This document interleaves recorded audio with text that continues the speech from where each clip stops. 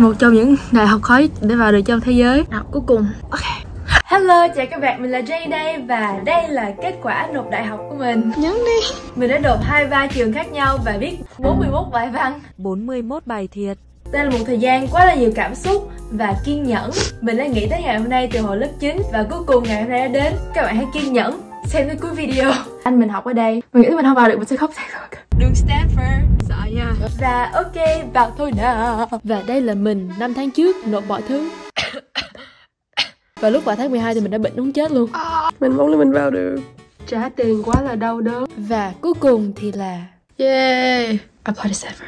Thì để mình giải thích chút xíu về các đại học ở Mỹ. Các đại học thì nó có các tỷ lệ chọn khác nhau. Và đây cũng như là cái trường mình đã nộp và cái tỷ lệ chọn và cái độ khó vào của nó. Mình thì ưu tiên ở California nhất, nhưng mình cũng đã nộp các trường ở ngoài California. Và đây là các trường kiểu như là mình rất là muốn vào trường giấc mơ của mình. Và trường giấc mơ, quá là giấc mơ của mình khá là không thể vào được là vì rất là khó. Nhưng đây là giấc mơ của mình, kiểu là mình cái trường giấc mơ và trường giấc mơ. Vào thôi nào. Mình đã nộp 5 đại học Early Action, có nghĩa là mình nộp sớm và có kết quả sớm. Hello các bạn, mình đang ở trong xe, mình đang ăn và mình mới có được một thông báo mình sẽ về nhà mở. Mình đã về nhà và mình sẽ ngồi nghe các đồ Noel cho nó may mắn, nhưng bạn mình mới bị không có vào được. Nó cũng vào. Trường đầu tiên mình mở. Ok, mở thôi về. Yeah, mình vào được. Con mới vào được đại học. Trường nào? Trường này. Mình mở cái này ra là mình mặc cái áo của trường khác, nhưng ok, mình vui rồi. Ok, ngày mai sẽ có cái nữa. 59 phút sau. Mình đang nằm relax, cái mình đã khám phá ra là hôm nay lại có một cái nữa. Hả? Ok, nên mình sẽ kiểm tra. Ok. I really don't know. They might reject me. The only reason if you didn't get it is because you're overqualified. I don't know actually. I got in.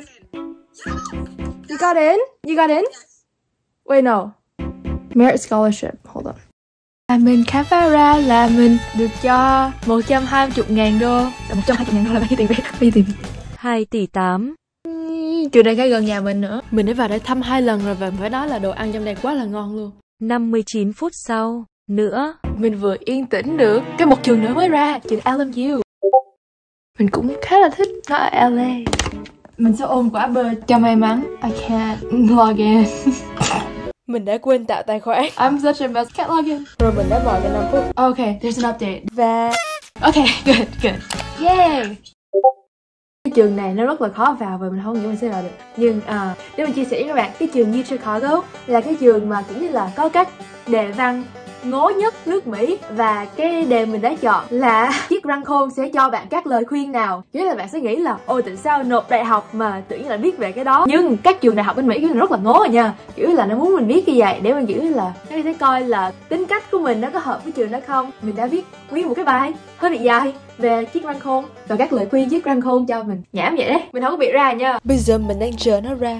Mình đứng ngay các cây thông cho may mắn nè. Mọi người, mình rất là sợ là vì mình cũng khá là cố gắng cho cái này nên mình cũng khá là sợ.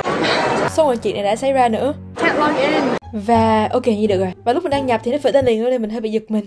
Lúc đầu mình nhìn mình tưởng đây là thư từ chối và mình thấy nó đâu có phun cái gì sến đâu. Mở rồi. Defer hả? Defer. Mình rất là cố gắng cho cái bài văn mình luôn. Nhưng trường này tỷ lệ vào hơi bị hẹp, phải gọi là quá là hẹp luôn. Không sao hết. Không bị từ chối là vui rồi. Rồi mới đi về. Bây giờ mình đang rất là đỏ. Là vì trời nắng chứ không phải là vì khóc đâu. Yeah. Mình khám phá ra hồi nãy mình mặc áo Harvard và đi mở trường khác. Mình không biết mình không có buồn lắm, nhưng mình cũng khá là không vui lắm. Nhưng không có buồn đến nỗi mà phải khóc. Mọi thứ đi xảy ra vậy. Nhưng cũng khá là buồn là vì mình làm một cái video cho trường này. Video khá là ngầu à nha. Khá là cho tâm hồn mình vào các bài văn đó nữa. Nhưng cái tiếp theo là giữa tháng 1 mới có. Trường USC, trường giấc mơ của mình. Kiểu như mình làm đủ loại trò để mình mong muốn vào USC, như là mình còn đi một cái tàu lượn siêu tốc rồi mình Gầy cổ. còn hét lên USC nữa. Cùng thiệt đó các bạn. Trong đầu mình thì mình rất là nhìn thấy tương lai mình ở trường này. Mình biết khá là nhiều người học trường này nên mình cũng nhìn thấy mình ở trong đó. Và nó cũng không có xa lắm. Mình apply ngành kinh doanh. Hello các bạn, chút nữa trường USC đã ra và mình đã mặc cái này suốt ngày. Và mình đang rất là sợ và mình không có biết là chuyện sẽ xảy ra. năm nay hơn 40.000 người vào cái xóm, người ta chỉ nhận 2.400 người thôi, nên cái đó tỷ lệ vào 5,9%. Đây, bắt đầu. Không ổn lắm. Ghê quá à. Muốn tin không? Không có ổn. Bình tĩnh, tự tin. Mở ra đi rồi anh đọc cho. Hả? Lại con bấm nha. Rồi, để anh bấm nha.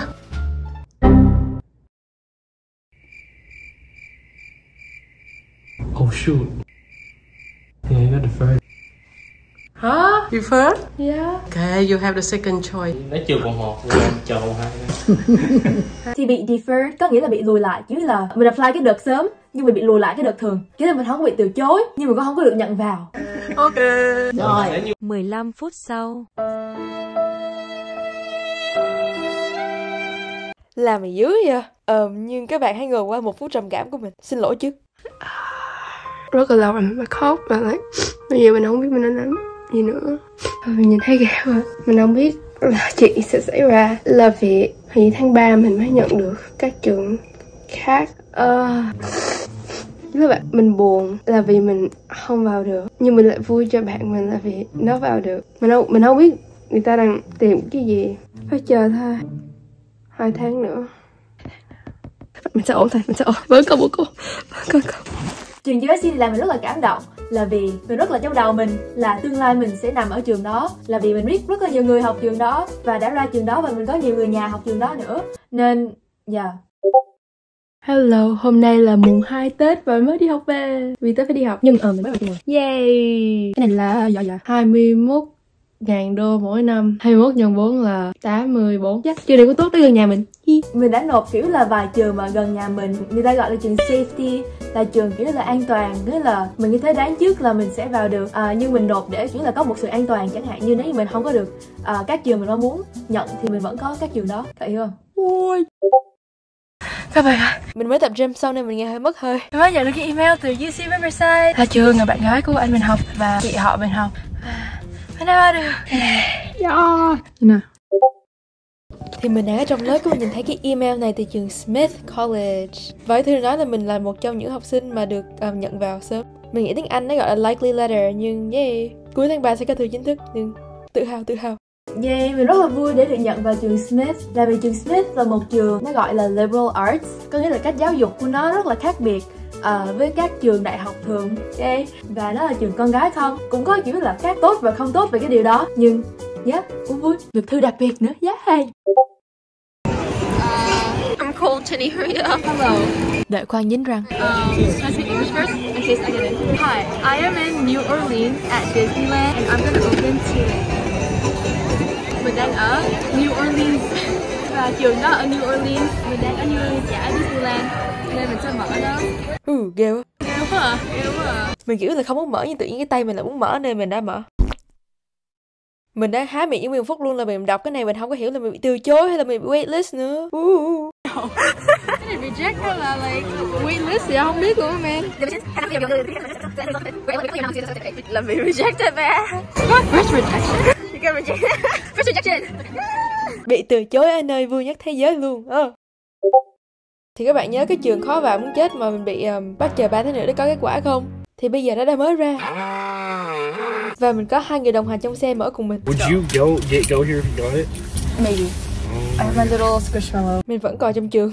I know for a fact if I click on it, it's gonna show up right away because that's what happened last time. I know I'm gonna get rejected because it's like a 1%.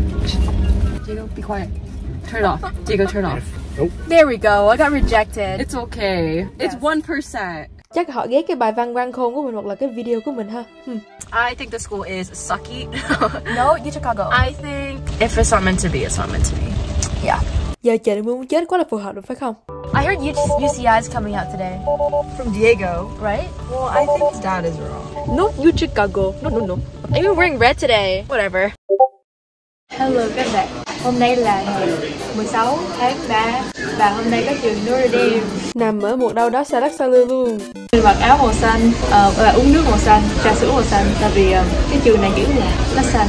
Biểu tượng của trường này là con leprechaun, là con cho điều ước từ nước Ireland. Nên mình đã viết vài luận văn của mình về 3 điều ước con này tới trao cho mình. Nói chung hơi nhảm. Ra lúc 6 giờ 42 giờ bờ đông là cái giờ mà cái trường nó tạo ra hay sao quá không biết nữa. Thành lập năm 1842 nên 6 giờ 42 ra. So bad. Mà ở UCLA. Vì mình không ở trường đó nên hơi bị xui không? Nó ổn không? Ồ, khoan phải bấm cái nữa. You know, I don't want to open. Nhấn vô đi. Nhấn hả? Nhấn đi. Reject, right? No, wait. Nó không có cái phun gì hết nên mình hơi mờ ám. Mình nghĩ là mình bị từ chối nhưng Offended. Không sao, không sao. Waiting list. Sau khi mặc áo UCLA và uống nước màu xanh là waiting list. chán. Kiểu đây không phải là một cái từ chối và đây không phải là một cái nhận vào nữa nên mà không biết sao nữa. Ok, thì waitlisted, cái đơn chờ, kiểu như là mình tốt nổi để vào nhưng mình vẫn chưa tốt nổi để vào. Không phải nghĩa là người ta muốn cho mình vào, nhưng nếu như mấy đứa nó muốn cho vào hơn, không nhận thì mới cho mình vào, hiểu không? Có hiểu vấn đề đó không? Kiểu là mình vào nhưng cũng không vào, nhưng mình vào cũng không vào, nghĩa là không sao á, không sao, miễn là không có từ chối được rồi, phải không? Vẫn có cơ hội. Ok, bây giờ mình sẽ quay lại kinh tế vĩ mô. Hello các bạn, thì hình như ngày mai sẽ có UCLA, UCLA, UCI, UKI và UC San Diego. Và mình đang rất là sợ là vì mình bị Notre Dame waitlist nên mình không có niềm tin lắm. Mình kiểu là mình đang từ mất niềm tin. Nhưng mình rất là muốn vào UCI là vì anh Hoàng học trường đó nên mình mà không có vào được là mình rất là nhục. Mình sẽ kiểu như là trốn trong cái tủ đồ cho 30 ngày luôn. Nên mình rất là muốn vào trường UCI và nó gần nhà nữa nên mình không có cần kiểu như là dọn ra khỏi nhà. Nhưng nó cũng vào UCLA nữa. UCLA tỷ lệ vào kiểu như là 8% hay 9% gì đó rất là ghê gớm. Và UCI rất là ghê gớm nữa vì năm nay có 140.000 người vào người. Yeah. Mà tại sao? Hello các bạn, mình đang ở trường và mình đang bắt con bạn mình quay giùm cho mình. Có Covid. Trường này tuốt trên đây nè. Nhưng nó rất là khó vào. Nhưng chắc chắn nó sẽ là một cái rejection nữa tại vì trường này cái tỷ lệ vào là 9%. Hết, thành ra năm nay là 6%. You think I'm gonna get in? Yeah. I feel like you're gonna get in everywhere. No, I got rejected 2 times on waitlisted yesterday. You wanna click on it? Okay, okay. Rejection, right? Chưa bấm gì mà đã nghĩ từ chối rồi. I don't think it... Oh, it's here. Oh. Decision. Và thì cái kết thì ok, lúc đầu mình nhìn mình cũng tưởng là bị từ chối nhưng ai nhè mình bị Waitlist? Waitlist? Yeah. No. It's okay. It's okay. It's better than being denied, you know what I mean? I know, right? Do you want to be in the video? Sure. Okay, flip your camera around. Yay. It's okay. I got rejected too. Where? From Cal State Long Beach. It's really hard this year. Yeah, and then I also got rejected from UC Davis. You're gonna get into UCI today. Or San Diego. I don't know. You send me the video. Yeah. mình đã dùng điện thoại bạn quay giùm. Okay guys, we're gonna do the symbols. Hold on. What symbol? The UC, okay, what do you, all the UC? I'll do you. Bloop. What's with the D? It's you. You need to be you. Forehead. I apply. Chữ gì các bạn có hiểu không? Để khoan phải lật lại. UCLA. Hey, what's next? UC. Cal Poly Mustang. Một bạn thân của mình Haley thì được nhận chơi tennis chuyên nghiệp tại trường Cal Poly Slow. Bạn ấy là giỏi thứ 24 bang Cali lận nên yeah, yêu bạn rất là nhiều. Ok, quay lại cái này thì sau vài giây mò thì ok, UCSD chữ đi thành chữ B luôn. Và cuối cùng thì UCI. We're gonna get to all. Ngoài bạn này thì bạn này chọn trường rồi. This is how we're manifesting. Mình lấy hơi UCI bằng cách vẽ con thú ăn kiến trên tay vì đó là biểu tượng của trường. Lát nữa các kết quả quan trọng của mình sẽ ra nên mình đã mua đồ ăn để đỡ buồn. Hello các bạn, trường UCSD, trường UC San Diego là cái trường mình cũng rất là muốn học rồi vì nó cũng không có xa lắm, chỉ là xa 1 tiếng rưỡi nó cũng không có xa lắm. Với lại nhiều bạn mình học ở đó nữa nên mình rất muốn học. Mình nghĩ là nó ra bây giờ là vì bạn mình mới bị từ chối. Tôi rất là sợ, nhưng mình chưa có nhìn thấy cái gì hết nên có thể mình bị bỏ rơi không? Quá là sợ. Các bạn ơi, mình nên bấm vào, mình sợ quá à. Kiểu như là trong một tuần này, ok, nếu nói nha, mình bị từ chối, list chờ. Cái này đương nhiên là mình nên có 2 cái nhận, như là từ chối, waitlist, rồi nhận. Sao? Ok các bạn, vì mình không có áo của trường đó nhưng mình sẽ tự làm cái áo của trường đó. Ok, mình có cái áo này phải không? UC Irvine, ok. Mình sẽ mặc nó vào. Ok, San Diego. Ổn. Ok, đợi khoan, mình nghĩ là mình sẽ đi xuống mở bà ngoại mình. Chúng mình sẽ mở San Diego cùng với nhau. Trên mặt bà ngoại lại nha. Cái ghê quá. Con không có áo nên con làm như vậy nè. Ngược rồi. Vì cái này con có áo UCI nhưng con không có Hoặc bấm lúc nào? Con bấm đi. Bấm hả? Con nghĩ là con sẽ bị từ không phải. Đừng có nói. Rồi bấm. Bấm hả? Ừ. Ok. Có bị sai à?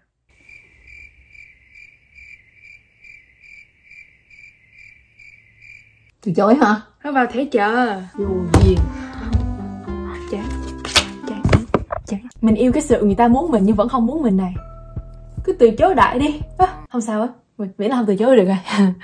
Mình đang sợ té đai là vì kiểu như là ok, nếu mình không có vào được UC San Diego, có nghĩa là mình không có vào được UC Irvine, có nghĩa là mình không có vào được UCLA, có nghĩa là mình không có vào được UC Berkeley, có nghĩa là mình không có vào được USC, có nghĩa là mình không có vào được gì nào. Đi học mấy cái trường ở mình vào được rồi. Cũng có các lựa chọn khá là tốt. Cái mắt mình nó đang bạn mình không ai vào được hết. Sợ quá. Ok, một thứ sợ ổn thôi. Mình sẽ vui vẻ cười, chưa khóc cười. Mình đã bị khùng rồi. Ok các bạn, trường UCI mới ra và một bạn mình vào được và một bạn mình không vào được. Trường này là cái trường mà mình cảm giác như là trong hết cái trường thì mình nghĩ là mình nhìn thấy mình ở đây thực tế nhất là vì anh mình học ở đây. Thật ra trường này đã xuất hiện trong video mình rồi, nhưng do mình rất là quen thuộc với trường này và anh mình học ở đây cho 3 năm rồi nên mình cảm giác như là cái điều này khá là có thể xảy ra với mình. Với lại trường này gần nhà mình nên mình có thể ở nhà với bà ngoại mình. Sợ mình không muốn mà. Tim mình nó đập nhanh. Mình nghĩ mình không vào được mình sẽ khóc thiệt rồi. Bây giờ mình đã cầu xin thánh thú ăn kiến để mình vào được trường này. Rồi khả năng xuống bàn thờ. Anh mình hôm nay không có mở mình được là vì anh mình đang đi chơi. Và kiểu như là mình biết là nếu mình không có mở bây giờ là mình tối nay mình sẽ không có làm được cái môn cái tay gì hết nên mình phải mở bây giờ. Các bạn hiểu cái vấn đề của mình không? Hello các bạn, bây giờ mình đang ở phòng anh Hoàng để mình lấy hên. Nên mình cảm giác như là mình đang ấy, nếu mình ở trong một cái phòng của một người mà vào được trường này thì mình sẽ vào được, phải không? Cái tim mình đập rất là nhanh lắm các bạn. Spot này ở đây, sợ. Cái tim mình nó đang đập kiểu là ra khỏi cái người của mình luôn. Là vì kiểu như là vì các bạn mình gọi mình xong rồi hỏi là ồ có vào được, có vào được không? Cái essay này mình cũng bỏ rất nhiều thời gian vào. Đây này, mình sợ muốn thấy việc. Sợ thấy việc vẫn còn cái này là anh mình học và mình rất là muốn được vào là vì anh mình vào, và nếu mình không có vào là cuộc đời của mình sẽ tan vỡ. Tay dẫn thôi không có tan vỡ nhưng dạ sợ quá. Bao nút này ha. Không phải.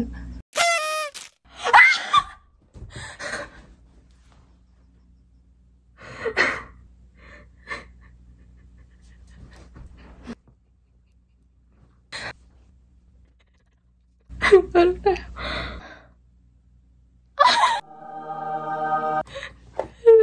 Trời, anh mình không có vào được cái này. Anh mình rất là muốn vào được cái quản trị kinh doanh. Anh vào kinh tế rất là vui. Chưa bao giờ khóc vì niềm vui trong cuộc đời của mình. Chưa bao giờ. Mau quá đi. Ơi, con vào được rồi. đi vào được chứ sao không vào được? Con đang khóc vì niềm vui. Vui quá hả? Yeah. Gọi vui không? Rồi, Vui học không? ở đây. Học ở đây bà ngoại ha. Ok. Sao? Hả? Nó đâu không thấy? Ở vai hả? Yeah, cái nhìn ngành nè. Đậu rồi hả? Nhìn cái ngành á. Ngành gì? Coi cô nào. Yeah. Con chưa bao giờ khóc vì niềm vui bao giờ. Và năm nay thì là trường UC Irvine và trường UCLA là hai trường người ta nộp vào nhiều nhất, có tận hơn 140.000 người nộp. Tỷ lệ không có được tỷ lệ lắm đâu nhưng rõ.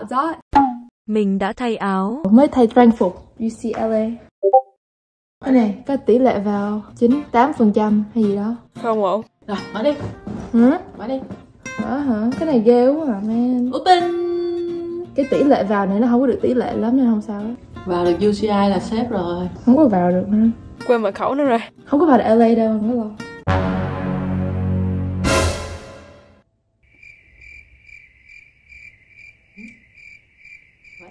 Lúc đầu mình đọc mình cũng tưởng là mình bị từ chối, nhưng thành ra mình bị Waitlist. Waitlist hả? Không có bị từ chối được rồi.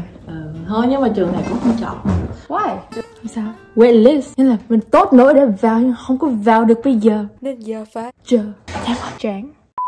Mình không có thể chờ 2 ngày nữa để anh Hoàng về nhà nên mình đã giấu ảnh cho 2 ngày và mình đã cho anh xem kết quả. What are you wearing? Áo trường UC Riverside đã mở trường UC Irvine. Oh shit! Yeah. Nó vào được business à mà? Yeah, better than you. Thì đúng rồi. Mình đã vào được ngành Business Administration là cái ngành mà hồi đó anh mình nộp và buồn hiu ảnh đã không có được vào cái ngành đó, ảnh vào ngành Business Economics. What about UCLA? UCLA? What about UCLA? Phải UCR hả? What about UCLA? Cắt. Hello các bạn, mình vừa đi mua đồ ăn xong. Và đại học đã ra.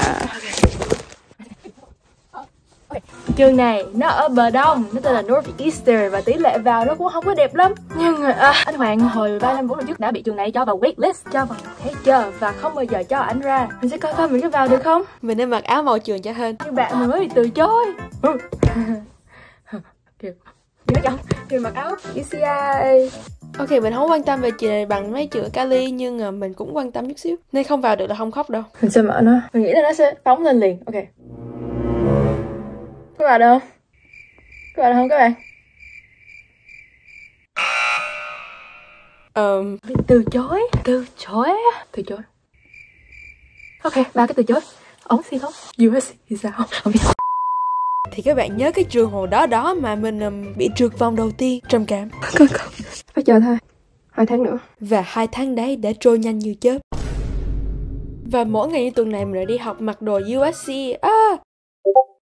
Hello các bạn, lát nữa lúc 5 giờ sẽ có 2 trường ra. Trường USC là cái trường mà mình ám ảnh, và trường Claremont McKenna là cái trường mình cũng khá là mong muốn. Thì mình đã mặc cái áo này suốt ngày USC để mình kiểu là lấy những năng lượng tốt. Và bây giờ mình sẽ đi tập gym và chạy để làm mình bớt sợ hơn. Tại vì nguyên ngày hôm nay kiểu mình run, mình như là một con điên luôn rồi. Em họ mình còn mặc cái áo USC nữa nên mình rất là cần vào. Nhưng cũng không biết có vào được hay không, là vì mình nghĩ là trường mình chắc cả 200 mấy chục đứa like apply cái trường đó và mình không có chút nào. Hello các bạn, mình vừa đi tập gym xong nhưng mình không có thể tiếp tục được tại vì mình run quá, mình không có tiếp tục được, mình xỉu luôn á. Mình nghĩ là nó ra rồi tại vì bạn mình vừa bị từ chối. Hai bạn bị từ chối và tỷ lệ mình vào nó sẽ đi xuống. Chọn thôi, mình sẽ vào và mình sẽ coi như lắm chuyện sẽ ra và mình sẽ mở cái mình vào mình đi. Con run cả ngày á. Con nghĩ là con không vào được đâu là vì bạn con bị từ chối. Bạn nghĩ sẽ được gọi chắc sẽ được không? Bạn nghĩ vậy? Con nghĩ là người ta sẽ từ chối nhưng con rất là muốn người ta nhận. Muốn nhận con cũng đâu có tha thiết gì với nó đâu mà con. Có rồi nha. Đấy. Sợ quá à. Không có vào được. Buồn lắm, khóc luôn á. Được chưa? Chưa. Cái này ghê quá rồi. Cái gì đâu mà ghê. Hả? Ngoại thấy gì không? Ngoại mà thấy Rejected! Yeah, you just got rejected! R-E-J-E-C-T-E-D rejected! Rồi bay vào miệng bây giờ. Con bị từ chối thôi. cái đó là cái tiêu chí của người ta, mình không sao cả. Có sao cả. Rồi mình đã chui lên phòng.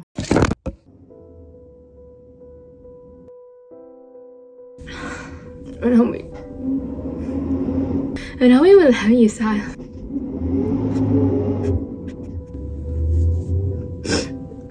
Okay, cuộc sống mình vẫn trôi ra các bạn. Rất là buồn. Mình được vào cái trường khác này cũng được. Mình nên tìm cách tự an ủi bằng cách mở một cái sự chấp nhận của một trường khác. Dạ ok, miễn là cái trường này nó nhận mình và nó cho mình 12.000 đô mỗi năm nữa. 12.000 nhân 4 là 48.000. Yeah. Hết con đường à? Đâu có hết con đường à. Các trường sau trường này đều là dưới 10%. Mình nhìn xấu quá. Thôi cất cái này đi nha. Bye bye. Bye.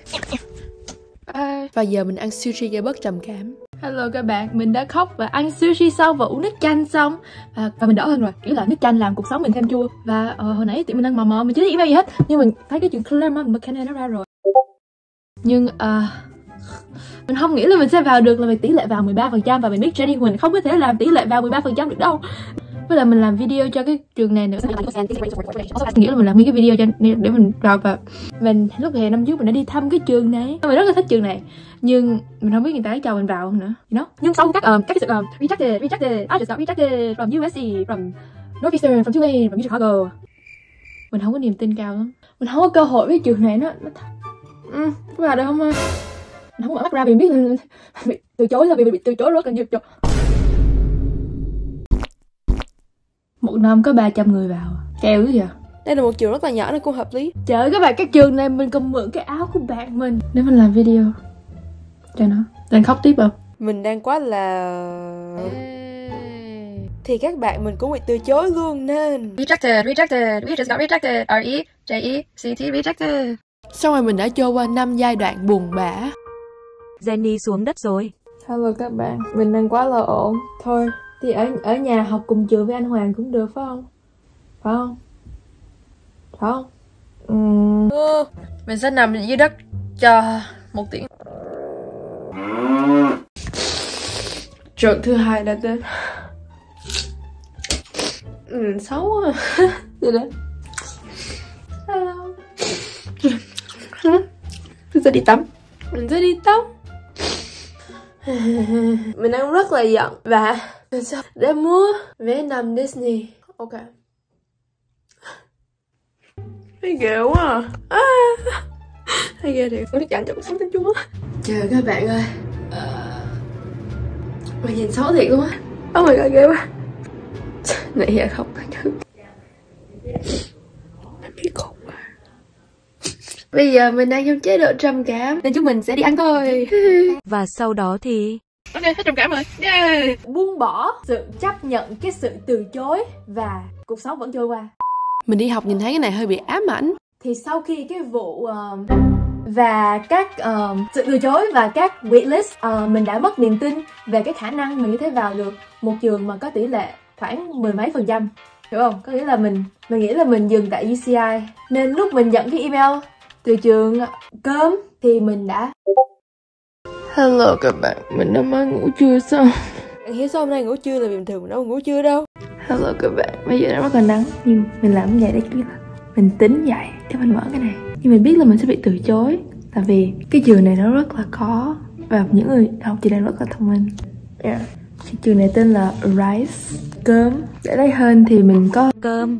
Mình có cơm với mình ngay đây để ăn miếng. Để lấy hơn cho cái trường gọi là cơm. Mình nhớ là trong một cái bài luận, trong cái trường này mình viết về những hạt cơm. Yeah. Chắc chắn là không vào được rồi. Mình kiểu là mình bị từ chối nhiều quá nên mình biết ngay là mình sẽ bị từ chối. Nhưng trường này ở Texas nên mình sẽ không có buồn nên mình không có vào. Mình biết mình sao vào được. Mình sao vào được. Mình không vào được đâu. Ôi đâu mất rồi. Không phải. Nó muốn mở ra mình ngồi từ chối, sự từ chối. Ba. Không ơi là cơm. Sao mình không vào được? Và vừa mở. Ok. Cơm ơi là cơm. Jenny không vào được đâu.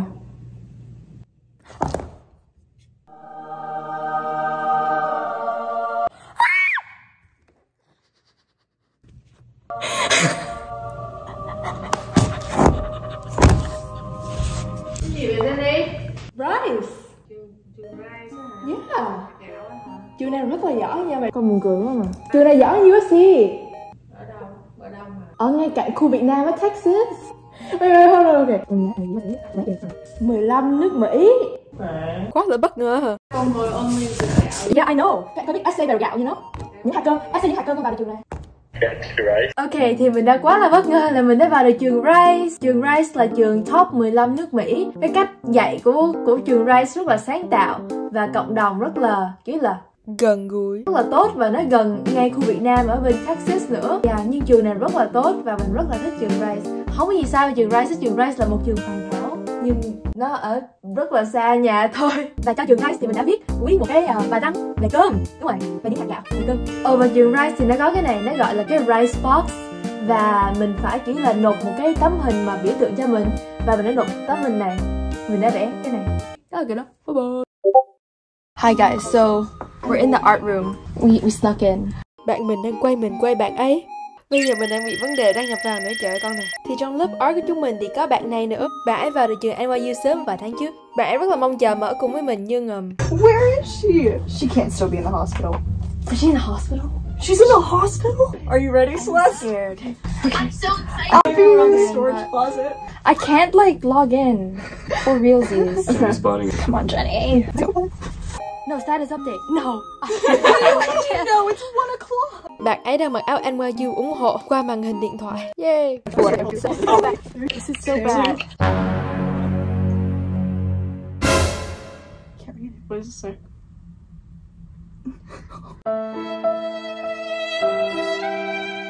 No. No? Yes? Yes? No. No. No. That was such an insult. Yes. No. Rejected. Oh, wait, you probably should Be a rejection, right? Có đọc lộn không? Yep. Sorry. Bây giờ các bạn mình đang phản đối cái sự từ chối này. I think they're really missing out on a really highly qualified person. So I don't know what's in my. Và đó là cái đó đi ra khỏi tủ đồ thôi. Ngày hôm nay là một ngày hơi bị quan trọng cho mình, là vì đây là ngày UC Berkeley ra và 3 cái trường Ivy League mà mình đã nộp. Mình quan tâm nhất về Berkeley. Mình đã cố gắng rất là nhiều cho cái trường này. Kiểu như là mình phải viết riêng một cái bài văn cho cái ngành đó. Mình đã nộp Berkeley House, là nó có tỷ lệ chọn kiểu như là hẹp quá là hẹp, kiểu là hẹp dữ dội luôn. Mình phải làm một cái buổi phỏng vấn nữa. Như cái buổi phỏng vấn đó nó hơi bị ngố. Hiện tại mình và các bạn mình đang ở UCI đi dạo và đi ăn vậy. Sợ quá à. Như thấy không? Đó. Hello các bạn, thì bây giờ mình đang đi ăn trước khi cái sự trầm cảm thứ hai. Thì chắc chắn sẽ bị sự trầm cảm nữa. Còn 1 tiếng nữa. Không ổn. Quá là ngon. Ủa sốt tôi mất rồi vậy đây. Mình muốn lát nữa sẽ trầm cảm thôi. Và tại đây thì có con bò màu xanh nên mình sẽ cúng bò để được vào đại học. Trước khi có kết quả đại học nữa thì mình muốn thông báo là các ba chúng mình đều vào được UCI. Nên mình vẫn đang suy nghĩ về điều này, kiểu như là UCI hay cơm, UCI hay cơm. Hello các bạn, bây giờ mình sẽ mở Berkeley và mình đang ở UCI để kiểu như là lấy động lực, là vì mình biết là mình sẽ bị reject, là vì cái tỷ lệ vào nó hơi bị thấp nên nhưng mình rất là muốn vào trường này và mình đang mặc áo trường Berkeley House. Sợ quá. I'm so scared guys, I don't want to open it. Hình như đang nhập được rồi. Mình tưởng bấm lại hiện liền, ai nhà có một trang nữa. Thì nó ra rồi. Kiểu đâu nhiều người đi ngang quá, I'm so ngại. Mình đã làm một cái interview cho cái này và mình rất là ngố trong cái đó, nên mình nghĩ là cái đó cũng là lý do tại sao mình sẽ bị reject.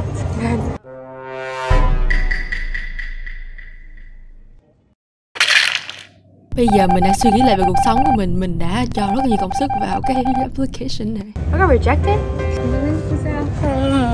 Ok, I will do update for các bạn. Hello các bạn, mình chưa có khóc. Mình nghĩ là vì mình đang ở nơi công cộng nên mình không có khóc. Nếu mà mình sẽ khóc. Các bạn biết mình đau đớn lắm mình làm thì mình phải làm một cái interview, xong mình phải làm một cái essay riêng cho họ và mình phải thăm trường nữa. Thank you Thảo for the drink. Ly nước chia buồn bị Berkeley từ chối. Hello các bạn, bây giờ mình sẽ mở các trường Ivy League. Các trường này đều nằm ở bờ đông. Và mình đang rất là sợ, tại vì mấy trường này kiểu là khá là không có thể vào được, nhưng mình vẫn apply cho vui. Từ chối nhiều quá nên mình không biết, hơi bị giận Berkeley, mình sẽ chọn cái áo này ra. Và mình có cái bánh xe này, mình sẽ mở coi là mình nên mở cái nào trước. Dartmouth. Cái trường này nó hơi bị trong cái khu lồng cây lồng cỏ, nó hơi bị một chút xíu, nhưng mình biết là mình sẽ bị từ chối bởi vì trường này kiểu là cái tỷ lệ chọn rất là thấp và mình không có thể được cái tỷ lệ thấp này. Mình nói UCI mình đang vui rồi sao? Từ chối. Yeah. Ok, no đồng ý. Không sao hết. Cái trường này nó cũng, mình cũng chẳng cần nó. UPenn. Ok, cái trường UPenn là cái trường mình mơ ước từ lúc mình học cấp 2, hồi lúc mình còn bán slime. Nhưng cái này hết là mơ ước của mình, là vì mình khám phá ra là mình thích ở Cali hơn là mình ở bờ đông. Nên mình cũng không có yêu nó như là hồi đó mình yêu nó, nhưng mình vẫn yêu nó. Và mình apply trường kinh doanh nên nó rất là tốt. I'm gonna get rejected. No, rejected. Con này bị khùng rồi. Hơi buồn rồi nha. 2/2. Và cuối cùng thì là Cornell. Một chú học trường này đã gọi điện cho mình và mình đã làm một cái interview nên mình cũng hơi sợ. Mình quá là sợ mở. Thôi mở đi. Trước là mình nhìn cái cách nó viết nhìn giống như là mình vào được, nhưng lúc mình nhìn kỹ lại á thì Waitlist. Ok, rốt cuộc thì vào một waitlist của một trường Ivy League cũng ổn mà phải không? Ổn mà. Đó là cái đó. Ok. Hello các bạn, bây giờ chúng mình đang khá là bực mình nên chúng mình đang đi dạo UCI để bớt bực mình. Cornell, waitlist, chán. Quá là giận. Berkeley dám reject me. Chán thiệt quá. Stanford, đường Stanford. Ngày mai có kết quả Stanford. Sợ không? Sợ không? Sợ nha. Ok. Đi Target. UCI. Ok các bạn ơi, miễn là UCI muốn mình là được rồi. Lại mình đánh bị trên tay. Các bạn ơi, miễn là UCI muốn mình là được rồi phải không? Như nào? Đây nè, con này muốn mình nè. Ha. Không thèm Berkeley. Chờ có xem sao. Khùng. Wow. Mình đã tự khuyến khích mình là học UCI là một ý kiến quá là tốt và đẹp. Và mình muốn chia sẻ với các bạn là bạn mình mới vào được trường Yale. Nhưng bạn này cũng bị trường USC từ chối nên là xin đôi. Thì sau khi 8 thư từ chối, Lộn 9 chứ, và 5 thư waitlist thì Stanford là trường giấc mơ của mình. Là vì tuy mình có USC là trường giấc mơ của mình, nhưng kiểu như là Stanford là một trường mà kiểu là mình chỉ có trong giấc mơ của mình trong lúc mình ngủ, chứ không có trong đầu của mình. Là vì cái trường này vào kiểu như là người ta nói là để vào được trường này thư gì đó, cứ làm cái gì đó rất là khùng, rất là kiểu như là thay đổi thế giới. Thì cái tỷ lệ mình vào cái trường giấc mơ của mình với tỷ lệ vào 3% là kiểu như là không có trong cái trái đất này. Trường cuối cùng luôn. hôm nay mình đã không mặc áo Stanford đi học là mình cảm giác mình mặc cái hơi bị xui nên thôi khỏi. Hello, chào các bạn. Mình biết ánh sáng này rất là tệ, nhưng đây là đại học cuối cùng của mình. Đây là đại học Stanford, là cái đại học khó nhất và để vào được trong đầu mình, và chắc một trong những đại học khó để vào được trong thế giới. Nên mình cũng không có kiểu là mình sẽ không có buồn nếu mình không có vào được. Nhưng đây là cái đại học mà mình đã kiểu như là cho nhiều thời gian vào nhất, vào các cái bài luận văn. Stanford nộp tổng cộng 9 bài lận. Xong rồi các ngoại khóa mình cũng cho nhiều thời gian cho cái đại học này. Mình đã viết các bài cho đại học này hồi tháng 8, và bây giờ là tháng 3. Nên Stanford mình đang ở ngoài là vì biểu tượng cho đại học này là cây cối, là cái cây á, nên mình sẽ mở nó ở đây. Đó là cái đó. Mình không biết nó có ra chưa nữa. Nhưng mình nghĩ sẽ không vào được là vì những người vào trong đây rất là thông minh, và mình không có thông minh như vậy đâu. Mình kiểu là và mình mở mình là vì biết mình sẽ không có vào được, nên mình mở mình cho đỡ nhục. Trời, nó rất là đẹp. Học cuối cùng Stanford. Hơi sợ nha, nhưng kiểu là mình không có cần sợ là vì mình không vào được đó mà sợ. Ok, nó mới ra. Ok, mình sao vào đây? Chuyện gì xảy ra thì mình sẽ không bị sao hết, phải không? Ok.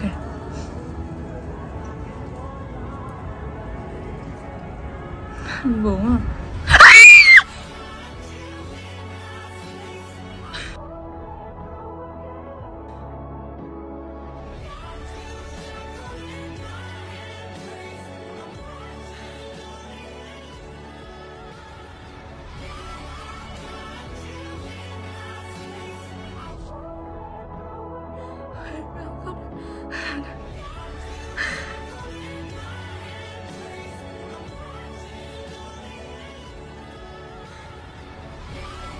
Where am I thành công?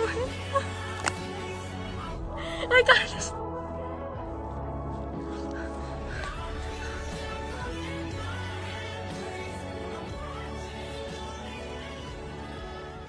Kiểu là mình cảm giác mình đang mơ, mình kiểu là mình đang bây giờ mình sẽ báo cho anh mình trước là vì anh đã cá là nếu như mình vào được thì anh sẽ tặng quà cho mình.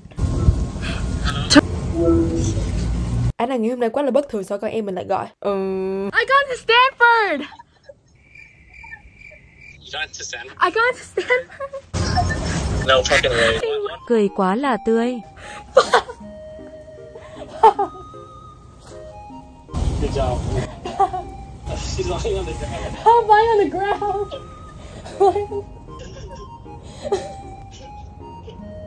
Chắc hàng xóm đang nghĩ con khùng này đang lan cỏ làm gì ha. Imagine like you're amazing, bro. You have to go to Stanford now. All you gotta do is go to UCI. Holy shit, that's crazy, bro. How happy she is, man. You know, I remember we went outside to the trees because Stanford's the trees. So I'm like, I'm gonna lay down the trees open. Oh my god, that's not how it works, but yes. No, I don't care about USC. I didn't tell mom yet. You're the first person I told, because you're gonna buy me stuff, right? You're gonna buy me something. Well, it depends on like if I win or lose in Vegas, bro. Okay. Alright. Have fun in Vegas. Have fun in Vegas. Why? Come back to Stanford. Come back to Stanford.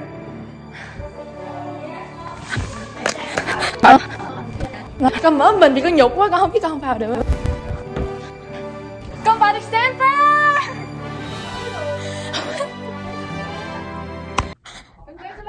và mình lăn xuống đất tiếp. Lăn vì vui chứ không phải là này buồn đâu.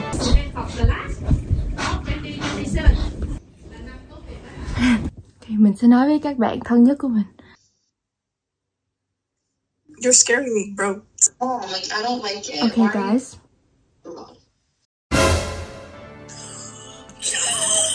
Oh my god. Oh my god. Oh my god. Jenny, I'm so That's so good. I don't know what to do with my life. Jenny, I literally was telling you, I was like, I'm going to Stanford. Like, I see you. I Like, Who that is? Hello. Hi, everyone. Hello. I got to Stanford. Yay. Okay. Nice. I am so Surprise again. I'm so surprised. Thank you anh chị rất là nhiều. Hết giận USC rồi. Wow. Em không kiểu, hôm nay có đứa nào dạy mình không ba? Mình đã nói cho cô chú về em họ mình xong rồi em khóc luôn. Và yay, mình đã vào được Stanford. Ha, theo, nãy giờ mình đã lừa các bạn. Mình đã mặc quần Stanford cho suốt video này. Nhưng các bạn không có nhận ra Stanford. Mình vẫn kiểu là gõ đầu mình vẫn kiểu là giả mặt mình. Và kiểu là mình nghĩ là cái này không có thiệt. Và cho nhân dịp mùa ra kết quả đại học của mình thì mình đã tự thiết kế các áo Whoop Uni là đại học ra từ đầu của Jenny. Tỷ lệ vào đại học Whoop Uni là 100%, là vì bạn chỉ cần thích ăn chuối và bơ là sẽ được nhận vào Whoop Uni. Thật ra mình vẽ trong lúc là mình đang mở cái kết quả, mình đang trong cái thời điểm kiểu là nhiều cảm xúc để xả stress thì mình đã vẽ mấy cái này và rốt cuộc là đây là thành phẩm. Các bạn hãy tìm thấy thông tin về áo này trên Whoop hoặc là phần mô tả. Mình thấy cái này kiểu là hơi bị sến mạnh bạo luôn đấy. Và đó là kết quả đại học quá là đáng nhớ và quá là đáng khóc của mình. Tèo tèo tèo tèo tèo tèo tèo tèo. Nhưng rốt cuộc thì mọi thứ ổn. Và đó là cái đó. Trước nhất thì muốn cảm ơn các bạn rất là nhiều và đã đồng hành mình qua nguyên quá trình này. Mình biết là mình đã chia sẻ chút xíu và nhiều bạn chỉ là cũng nhắn tin mình ủng hộ, nói là không sao đâu, Jenny sẽ vượt qua, Jenny sẽ ổn. Là vì biết là năm nay mình cũng đã ít đăng video hơn rất là nhiều, là vì mình rất là bận về việc nộp đại học và kiểu làm mọi thứ cho điều đó. Và mình muốn cảm ơn tất cả mọi người mà đã ủng hộ mình, như là gia đình mình. Muốn cảm ơn chị Tuyết, anh Khoa từ nhóm Cool, rồi anh Đăng, chị Vân và các thầy cô giáo mà đã ủng hộ mình. I would like to thank all my teachers including Mr. Kubasic and Mr. Anzicon, Mr. Gaviola and Mr. Long. Và có rất nhiều người mình không có chỗ để cảm ơn trong video này, nên mình muốn xin lời cảm ơn kiểu là chung hết, xong mình sẽ cái tin riêng. Mình cảm ơn mọi người rất là nhiều và đã ủng hộ mình. Và con đường sau này sẽ là gì mình không biết, nhưng các bạn nghĩ là mình nên chọn đại học nào? Các bạn nghĩ sao? Các bạn hãy bình luận ở dưới. Nhưng ok, đó là cái đó. Bye bye. Congratulations to Jenny. Quá là tân chị Jenny. Học giỏi nha. Jenny, have fun at Stanford. I love you, Jenny.